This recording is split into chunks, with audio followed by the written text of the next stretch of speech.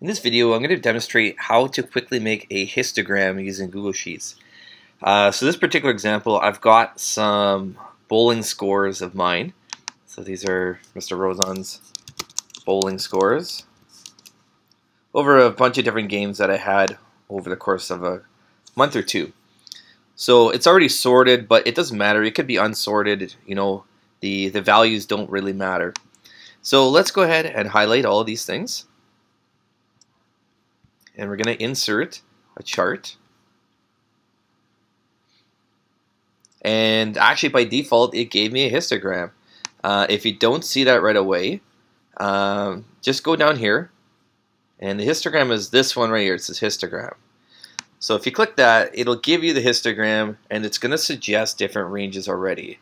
So in the example that it's got here, it says, let me just bring this back to the top so I can sort of see what I'm looking at here.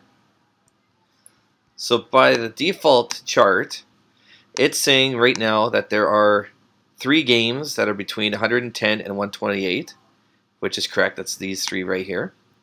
It's then saying that there are 4 in the next range. So it's made these ranges. Now, a lot of this is by default. My scores definitely are normally distributed because we've got this kind of a bell shape happening here. But maybe I'm not happy with those ranges. We can do a little bit of editing on here to sort of clean it up a bit. If we go under Customize and Histogram, there's this thing that says bucket size. Right now it's auto. We can change it. We can make intervals of 10, for example. And they're all going to be intervals of 10 now, which is really, really nice. And you can also do like outliers if you want. There's a percentile thing. You can mess around with this if you want.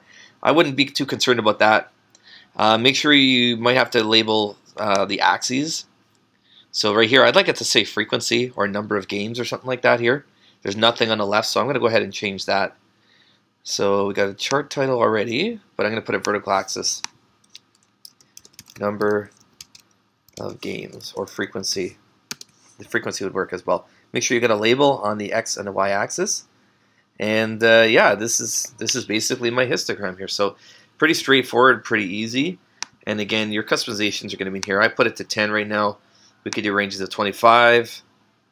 We could do ranges of 50. We could do ranges of 2 if you want, or even 1.